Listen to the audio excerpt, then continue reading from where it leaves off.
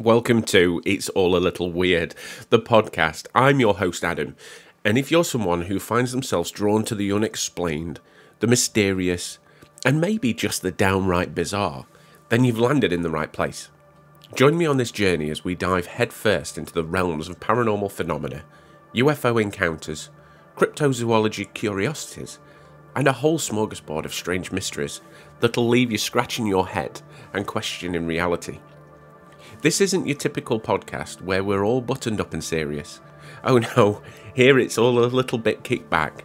We share stories and we're delving into the weirdness with a sense of curiosity and almost a little bit of humour. So grab your favourite drink, get yourself comfy, turn off the lights, and let's embark on this wild ride together. After all, this world, it's all a little weird. Today we are going to cover possibly one of the most haunted hotels in the world, and this hotel has a lot of credence. Obviously, you've already seen it by the thumbnail or even by the title. We're going to be covering the Shanley Hotel. Now, before we get into this, I do want to say I apologise for any mispronunciation that I make. I have to make that apology because obviously, if I don't, people pull me up on the comments. But we are going to cover the Shanley Hotel. Now, I'd like to take this one a little bit more seriously because there's quite a lot. There's absolutely quite a lot to cover in this episode. So we may end up going a little long, but strap in, get yourself comfortable, get yourself a drink, turn off the lights. Let's talk about the Shanley Hotel.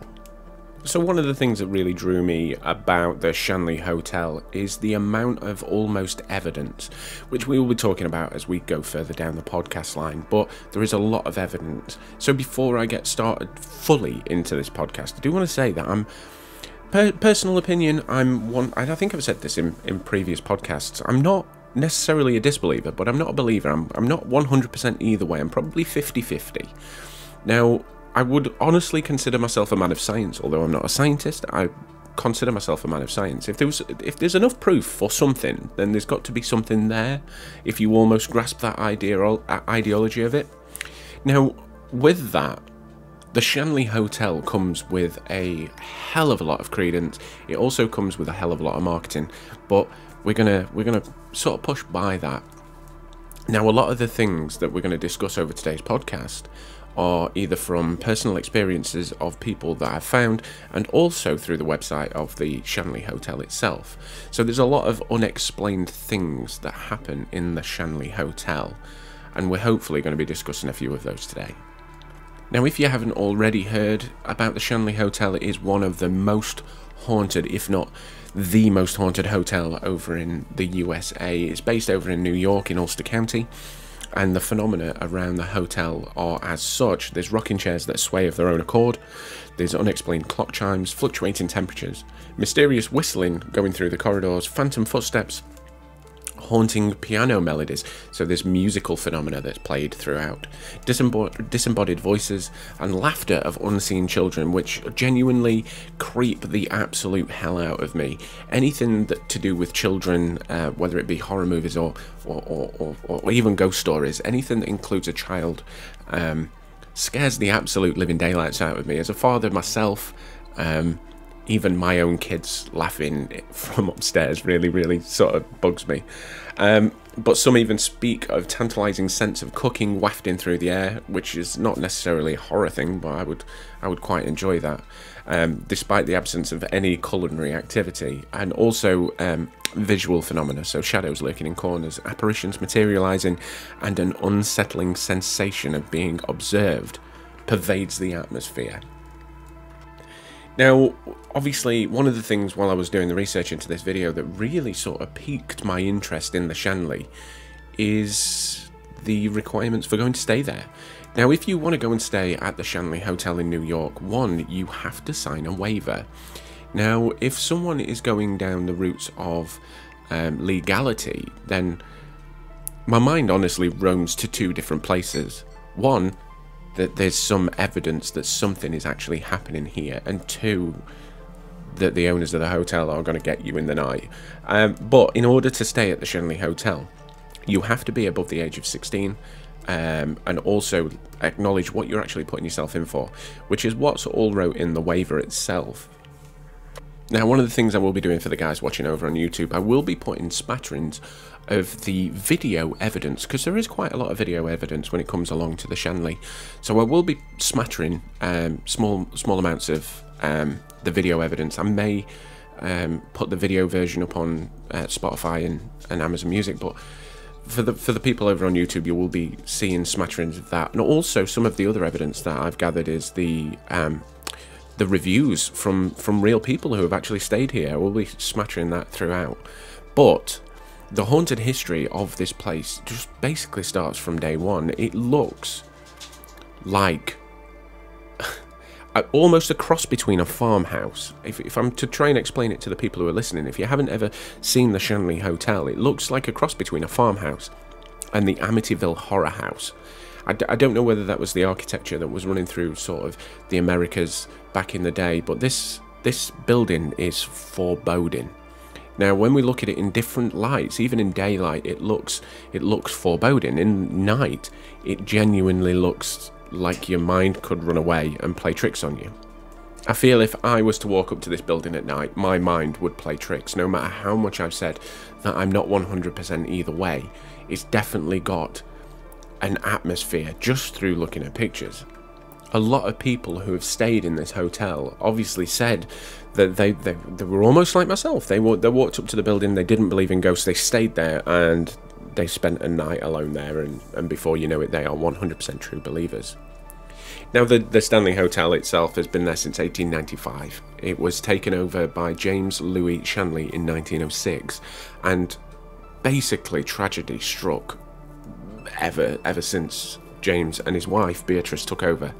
Now, they had lots of famous people go and stay at the hotel while it was in its prominence. They had people like Thomas Edison, the Roosevelts themselves.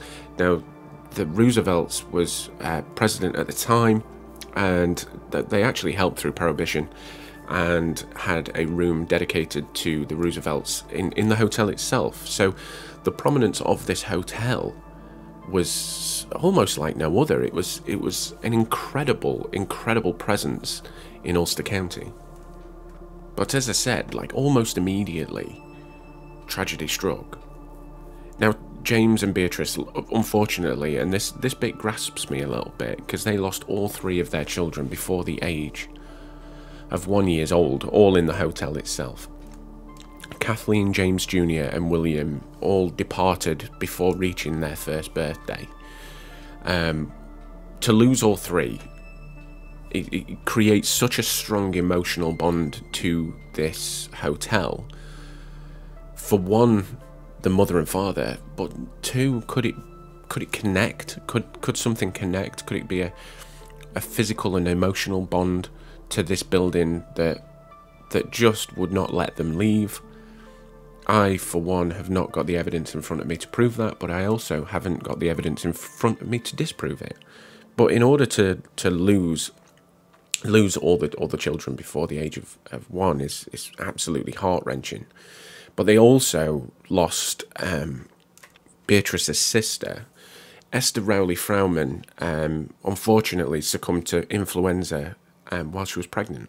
She was carrying a child, and her presence is felt in a room on the top floor where she drew her final breath. But it didn't just affect the Shanleys themselves. The Shanleys turned this hotel into almost a superstructure. They even had a house barber, a guy by the name of Peter Gregor. Now, unfortunately, Peter's daughter also lost her life while he was living in-house at the Shanley Hotel. 1911, his daughter Rosie went over to the farmhouse across the road and tragically lost her life in a well. She fell into a well and lost her life. Now, unfortunately for the parents out there, that's a lot of children, and I'm sorry if it affects you. I will be trying to be a little bit, well, I've got children myself, and like I said, it's pretty heart-wrenching when you think that's just four children. There are supposedly more people and more children who have tragically lost their life in the Shanley Hotel. That would, trust me, I would go back and haunt it if that was me myself. James himself, the James Senior, lost his life in 1937. I was trying to find out if he was actually in the hotel or not in the hotel when he passed away, but the information out there is a little bit vague.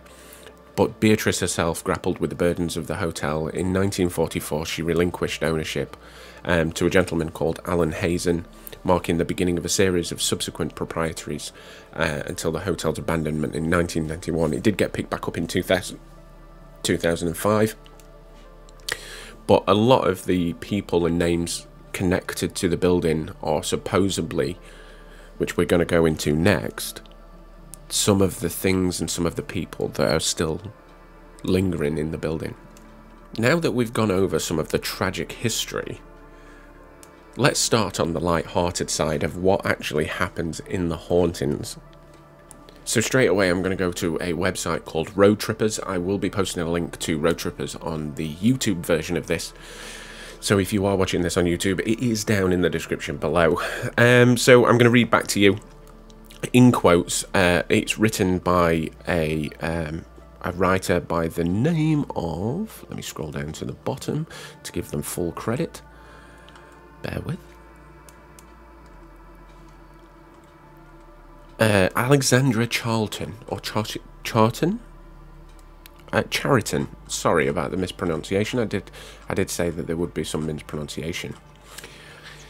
So to quote, as I'm driving the right winding road to the Shanley Hotel, Shanley Hotel, not Stanley, see, I did say, which sits in the foothills of the Shawangunk Mountains in upstate New York, I passed several abandoned motels, 2 active correctional facilities, and the Witch's Hole State Forest.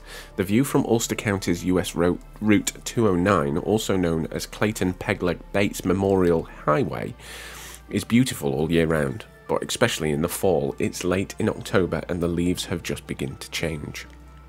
If I didn't already have reservations, I might have been concerned when I pulled up at the hotel at dusk. At first glance, the 3-story white clapboard structure and most of Main Street in the tiny hamlet of Napanock looks abandoned. I'm checking in to the allegedly haunted hotel in search of ghosts, and I don't have long to wait to find one. A freshly painted sign on the porch that reads, "Welcome to the Shanley Hotel," prominently featured a ghost, his arms crossed, but smiling. Now, I'm going to skip through this, but you can read it with the link that's down. The Shanley Hotel has more than embraced its spooky reputation, now officially called the Haunted Shanley Hotel. They offer private investigations, provide a list of most haunted rooms, and share evidence in the form of video and EVP recordings. A stained glass window above the entrance declares the spirits are in.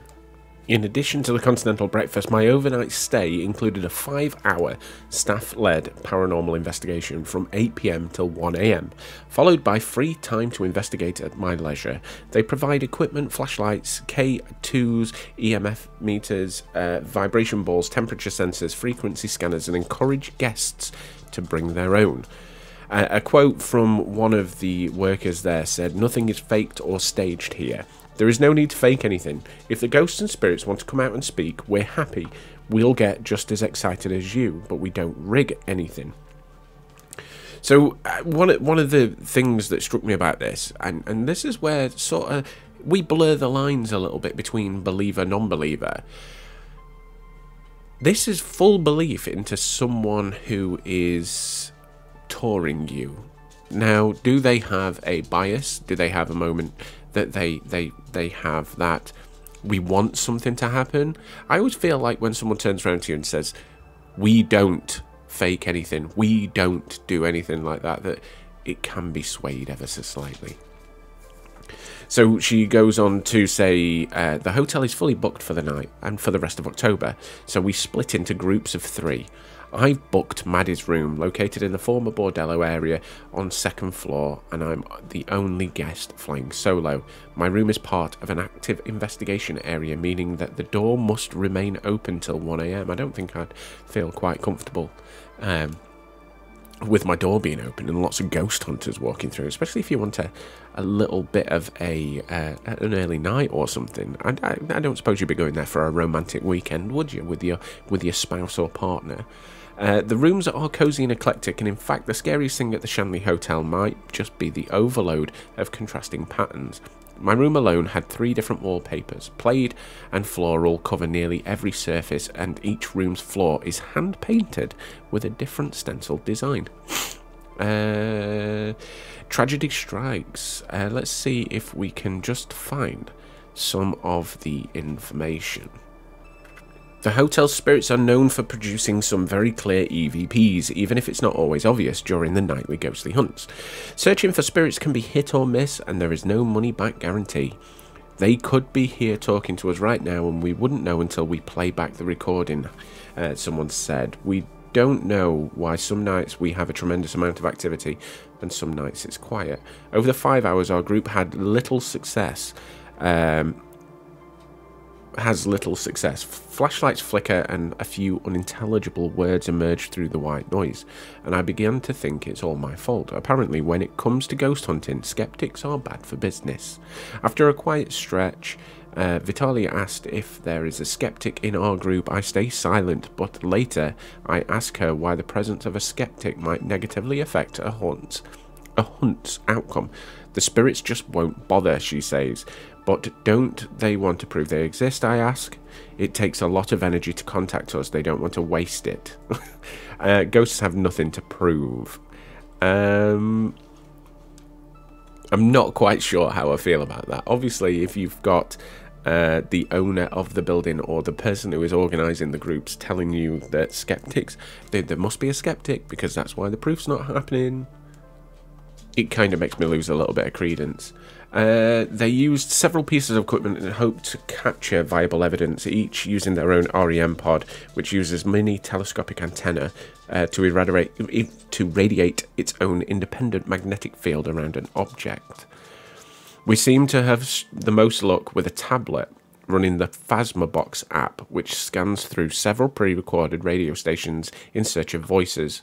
Not everything you hear is paranormal, she urges us to listen for intelligent responses to specific questions. Now, I'm going to go off on a little bit of a tangent here, because spirit boxes is something that I played with. I've played with the apps. I've played with the spirit box apps. Now, unfortunately, I did read a little bit of a study into it where they did state that if it's connected to the internet, then don't bother. Don't bother. If it connects over Wi-Fi, don't bother, because it doesn't really mean much. It doesn't really make much sense, because all it is piped through noise. Now, I have played with some of the ones that don't make use of Wi-Fi, and can easily be used on aeroplane mode or things like that. Now, I've never had a true tangible conversation with a spirit, but I did hear some things, and it was quite interesting. And the reaction, now, are they predetermined? That's a question for someone who can get into the metadata of one of these apps, but they are quite interesting, and they are quite fun. They continued on with, although ghost hunting is usually done at night, the spirits are here in the daytime. It doesn't matter what time of day, but the dark lets you focus. Your senses are heightened in the dark, and there's less contamination from the outside world. We're sitting in a circle, and someone across from me gets full body chills twice, but other groups report even more activity, including hearing Sweet Thing. Now, the Sweet Thing is really kind of... I mean, in one of the videos I've just covered, I did something on a ghost chicken. Now, I, for one, never knew there were anything other than ghost humans. I've never really heard much on the side of ghost dogs or ghost pets. But Sweet Thing was a cat who lived in the house. So, Sweet Thing has been witnessed, and I'm sure at some point during the video I've posted, there is I'm doing air quotes again. I don't know why I keep on doing air quotes on podcasts, but I'm air quoting evidence that is actually put on just by their website, including hearing Sweet Thing, who died of natural causes in Claire's room. It meows several times. They asked questions about connections with the mafia, with no responses. At one point, she thinks she hears someone say, "Hi, Karen," but there's no Karen in the group. Shortly after Hammerling and her husband purchased the hotel, he was cutting wood in a broad daylight when he yelled for his wife. He wouldn't say why he called my name. I thought he had cut himself, Hammerling says, but 3 weeks and 3 drinks later, he admitted that he had been spooked by the sight of a mysterious woman who had appeared next to him, and he is a skeptic, or was a skeptic, should I say. Now, this is one of them. After reading that website, it's obviously one of those that